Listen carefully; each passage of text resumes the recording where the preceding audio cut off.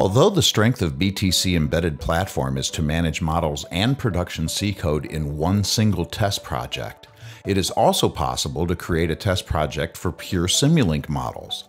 This is especially relevant during the early stages of a project where code might not yet be available. The profile creation can be initiated using the respective menu option.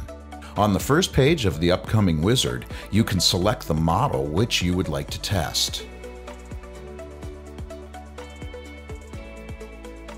These optional wizard pages, available by clicking the Next button, make it possible to decide which subsystems of the model hierarchy should be available as independent units under test, and also if you wish to exclude certain parameters should they not be calibratable in the test project.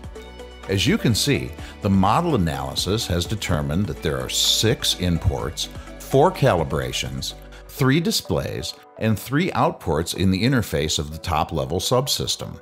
For every element, a hyperlink to the model is provided, allowing you to inspect the blocks, ports, and subsystems. For each signal, valuable information like data type and min-max values are directly identified. When selecting a different subsystem, the context-sensitive dashboard automatically adapts its content and shows the interface of that subsystem, which can be independently tested without the need to manually isolate it from the original model.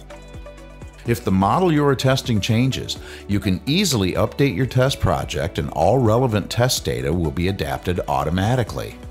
If the names of functions or interfaces change, they can be mapped to ensure consistency of all test data.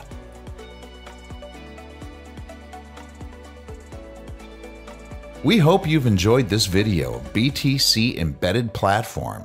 Please also have a look at our other videos and don't hesitate to contact us if you have any further questions.